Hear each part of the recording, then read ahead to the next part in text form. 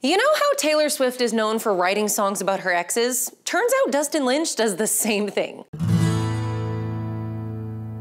To be fair, perhaps the most common trait of a good songwriter is to be able to write a great song about personal experiences. So any songwriter anywhere who has ever been in a relationship has written a song about an ex-lover. Taylor Swift just has the luxury, or curse depending on how you see it, of being the most popular human on planet Earth. So for some reason, she's shamed for it. Anyways, Dustin Lynch doesn't see anything wrong with it. We asked Dustin if there was a song on his upcoming album that was almost too personal to include.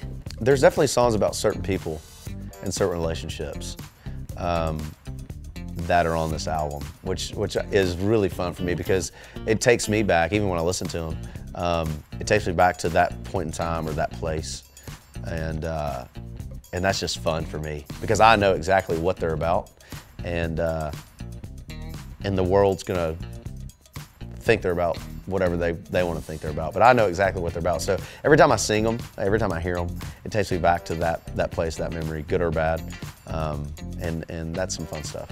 Thumbs up this video if you can't wait to hear these songs. Dustin went on to say he'd never actually Taylor Swift anybody because no one will ever find out who these songs are actually about. No one's ever gonna find out who it is. I'm sure there's gonna be speculations.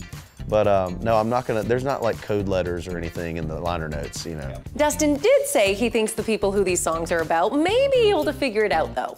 Dustin's third studio album, Current Mood, is set to release on September 8th. His current single, Small Town Boy, is rising up the charts, following in the footsteps of his last single, Seein' Red, which hit #1 earlier this year. Thanks for watching, you guys. Make sure you subscribe, and if you love music that hits you right in the feels, make sure to check out Farewell Angelina's cover of House of the Rising Sun.